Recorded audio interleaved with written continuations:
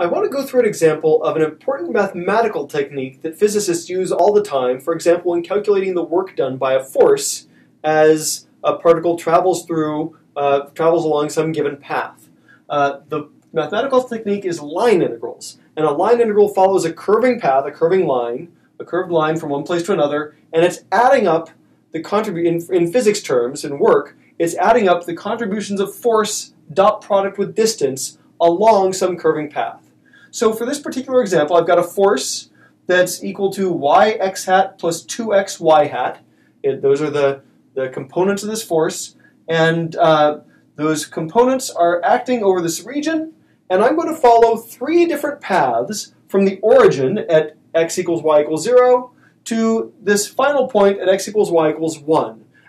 I should point out that I am leaving out units out of this whole story. I'm not trying to do anything with units. This is just a mathematical technique. If you're doing this for real in physics, you'd better have units along. But for right now, the definition of a line integral is an integral along a path of force dot product dr, and so we've got to figure out what these different paths do, how they work. And path A is in some sense the simplest. First we go straight along the x-axis, and then from there we go straight up the parallel to the y-axis, and that gets us to where we're going in 2 steps. Because it's a 2-step path, I'm going to break this up into 2 pieces. I'll call this path A1 and this path A2, just so we can label them. Anytime you have a path that's broken into 2 pieces, we're going to break our integral into 2 pieces. So for path A, my integral of force, this is path A, force dot product dr, is going to be broken into an integral along path A1 of force dot product dr plus an integral along path A2 of force dot product dr. That's, again, I'm talking in physics terms. You could change this to anything mathematically. So we break it up into the 2 paths that are described differently. Now, when I do these, when I look at along any path, I need to know what dr is in terms of some parameter, because this is a vector. Dr is a vector. I want to know what that is in terms of some parameter of the problem. So in general, I know that dr is going to follow my path. And down here, well, I guess in general, I could write down that dr is going to be dx x hat plus dy y hat plus, I'll even leave out the z just because we're doing 2 dimensions here, dx x hat plus dy y hat. And I guess I could write that down. I can follow this. Let me look at this first one first. First things first, we'll do an integral along path A1 of my force dot product with dx x hat plus dy y hat. And along this path, this is the line where where x is just increasing with x and y is constant. If y is constant along my path, then I can immediately just say that the dy is 0. And so the dot product of my force vector with x hat, dx x hat, the y hat dot x hat will be 0, x hat dot x hat is 1. So this is just going to equal my integral along path A1 of fx times dx, because it would be fy times dy, but my dy is 0 along this path. There's no y motion in this path. So what is that? I guess this, so notice that the x hats have gone away because it was a dot product of x hat dot x hat, so that went away. So I've just got this, and I can plug in these pieces. Dx is my variable now. I can see it's my parameter, and that dx goes from x equals 0 to x equals 1. Fx is y. And hey, looking at this, y in this thing, along this whole path has y equals 0 along all of path A1. And so y is just 0. So this part gives me 0. All right. What about the second piece? Along path A2, I've got my force dot product of the same thing, force dot product with dx x hat plus dy y hat. Well, for this path, my x is a constant. X equals 1 along that entire path A2. So if x is a constant, dx is 0. There's no change in x. And so that means this term is gone. There's only a y hat. And when I do this, I have my integral along path A2 of x hat dot y hat is 0, y hat dot y hat is 1. So this is going to be 2x dy. Again, I'm just plugging this in directly. 2x is the y hat is the y component here, and dy is there. This is doing the dot product explicitly and doing this 2x dy. But x, remember, equals 1 along my whole path. So that's a constant. This is just an integral of 2 dy measured from y equals 0 to y equals 1. And that's just equal to 2. So putting it all together, this is equal to 0 plus 2, which is just 2. So that's my answer along that first path, path A. The two-step path adds up to a 2 in whatever mysterious non-units these are. All right, that's for path A. What about path B? For path B, let me erase this really quick. For path B,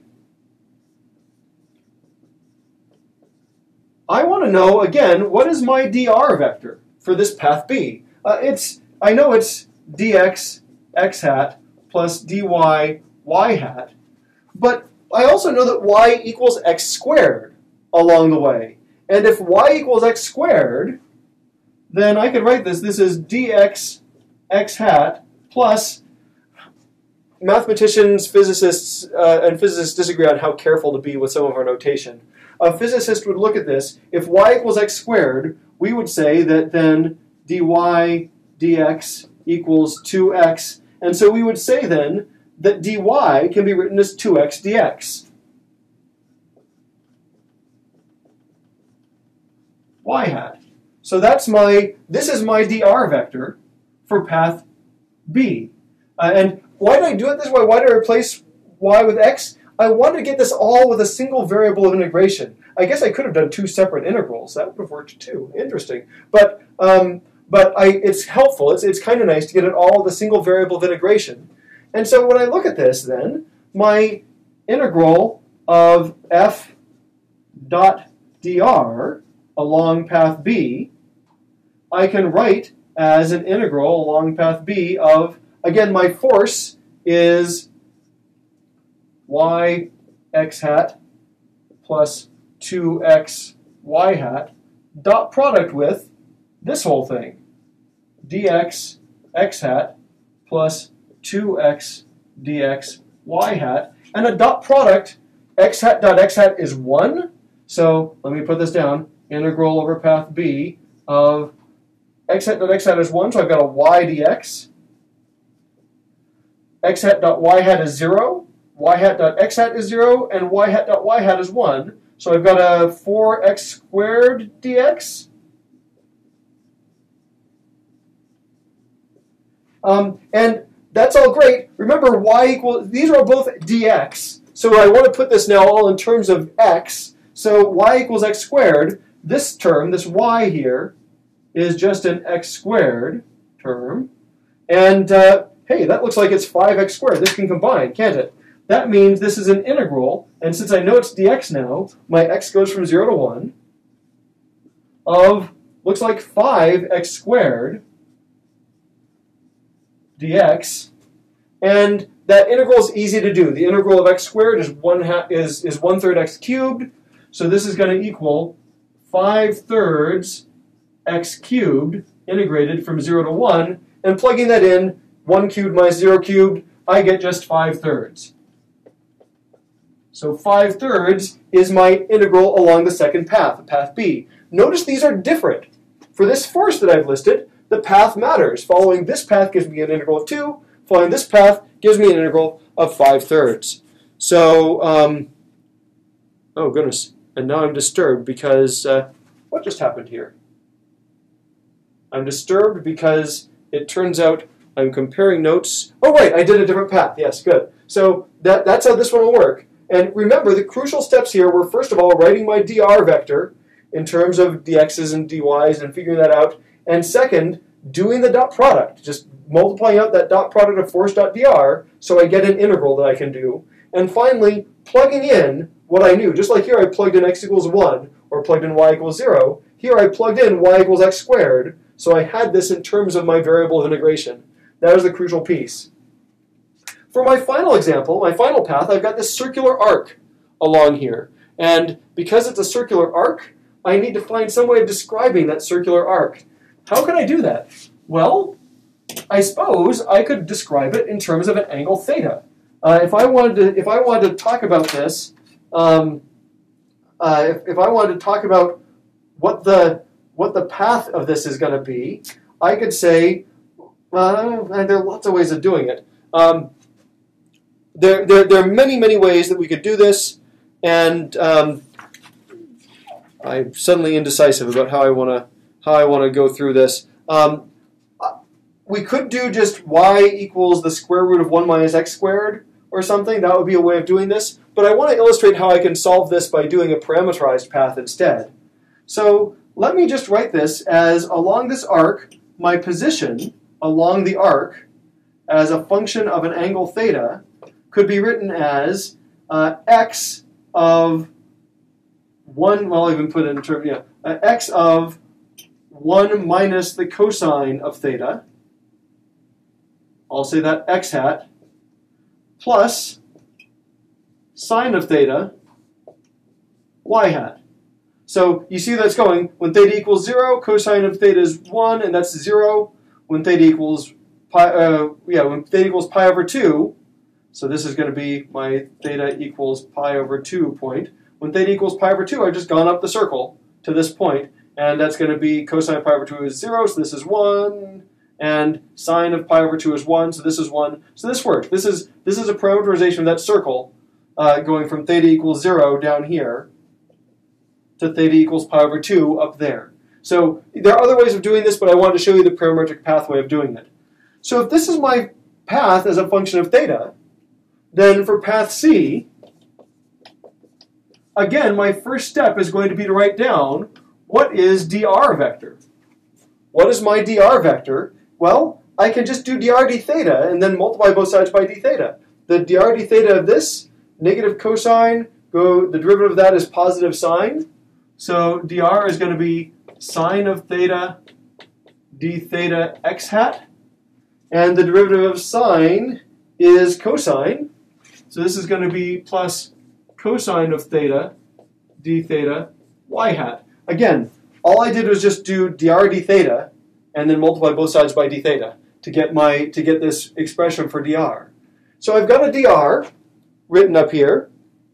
I can even factor out the d theta if I wanted to.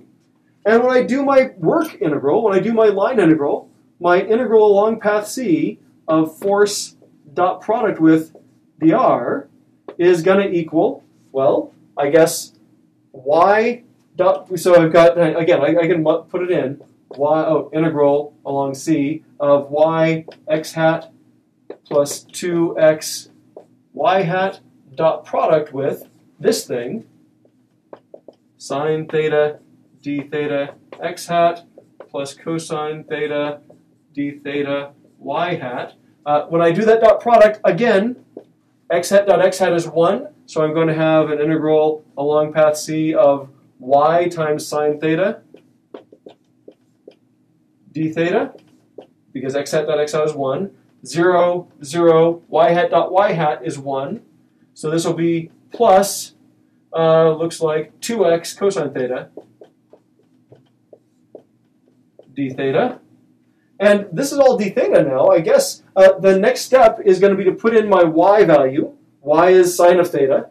So this is all d theta. So I can go theta from 0 to pi over 2 of, again, sine of theta times sine of theta is going to be sine squared of theta for this term plus 2x times cosine theta. X times cosine theta is, this is going to be 2 times 1 minus cosine theta. So cosine theta minus cosine squared of theta.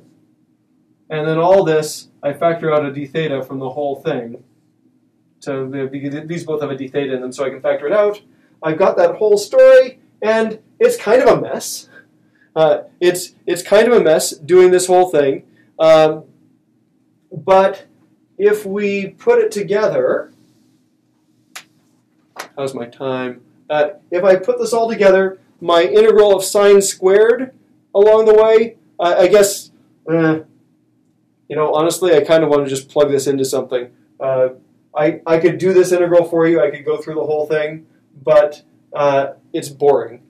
I'm just going to tell you that when you put this all together, you'll get this equals 2 minus pi over 4 as your answer, which is about 1.21. So again, yet another answer that's different than the other two. These are just some of the examples how you do this. Again, the key ideas here were you had to write down your dr in terms of your parameter, figure out what that dr is in terms of the parameter. You had to plug in for y, you had to plug in for x to get these terms, and then you just find the limits of your parameter when you do it. So this is how you do line integrals. This is how it shows up, and I hope that's useful as you do some problems like this when you use line integrals in physics.